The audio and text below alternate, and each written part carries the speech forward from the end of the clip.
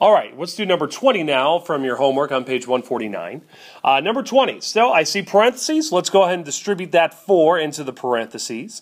So I'm going to have 8z equals 4 times 2z is 8z, and 4 times 1 equals 4. So I always like moving, well, first I have combined like terms. I have 8z and 8z. They're on different sides of the equal sign, so that means I need to do the opposite when I move one of them. Now, I always like putting my variables to the left, so let's move the 8z on the right to the left. So we subtract 8z from one side and we do it to the other.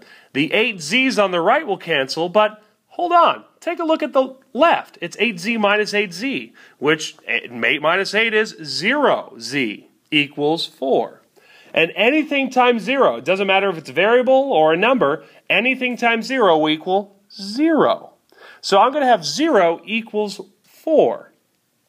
Now, 0 equals 4, once we get to a point where our variable disappears because it just cancels out of the equation, we have to ask ourselves this question. Is this statement true? Does 0 equal 4? And in this case, the answer is no, 0 doesn't equal 4. So in this problem, the answer is no solution. There's no number that I can plug into my equation to make it true. So in this case, this only happens when the variable goes away because we cancel it out.